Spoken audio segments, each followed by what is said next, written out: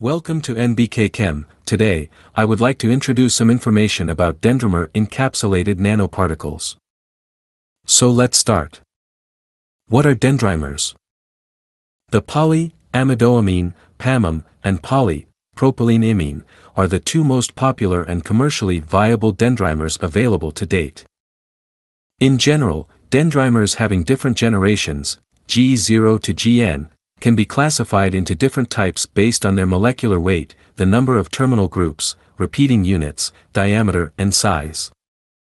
To date, dendrimers have been used in biomedical, catalysis and industrial processes owing to their fascinating biological properties, self-assembling capability, electrostatic interactions, chemical stability, low toxicity, high aqueous solubility in reactivity.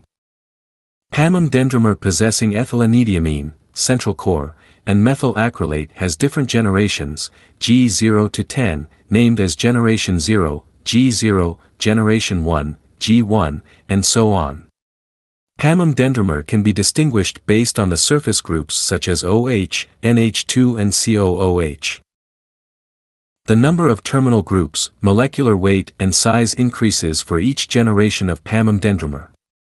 Considering that the size, shape and flexibility of PAMAM dendrimer changes with the generation, a suitable generation should be selected for controlling the efficiency of metal encapsulation. The advancing knowledge on the Dendrimer-encapsulated nanoparticles preparation has been well documented in the literature. Key things to note during the synthesis of Dendrimer-encapsulated nanoparticles while adapting any of the protocols reported are outlined point by point as below. 1. PAMAM dendrimer with terminal functional groups forms a complex with the metal ions through the reaction of lone pair of electrons present at the tertiary amines in internal cavities. 2. The metal ions are reduced to their zero-valent states using sodium borohydride, strong reducing agent, to form nanoparticles within the dendrimer. 3. The hosting capability of PAMAM dendrimer is based on the inner and outer chemical composition and size of the cavity.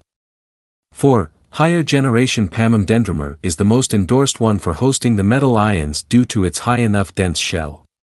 5. Remarkably, PAMAM dendrimer protects the encapsulated metal nanoparticles from oxidation and contamination by acting as a stabilizer and template. Special interests to prepare bimetallic nanoparticles have been shown due to modulated electronic properties, enhanced conductivity, synergy, and interesting catalytic behavior. The three most common methods to prepare bimetallic nanoparticles within the dendrimers are co-complexation method, sequential method, and partial method. There are several key advantages of Dendrimer-encapsulated nanoparticles for electrochemical energy applications such as fuel cells and water electrolyzer, and other energy storage systems. 1. High performance, minimum catalyst degradation and negligible corrosion have been achieved in electrocatalytic reactions, ORR, etc., mainly with the use of ultra-small metal nanoparticles having high index facets, high mass-specific activity, size and shape, and high active surface area. 2.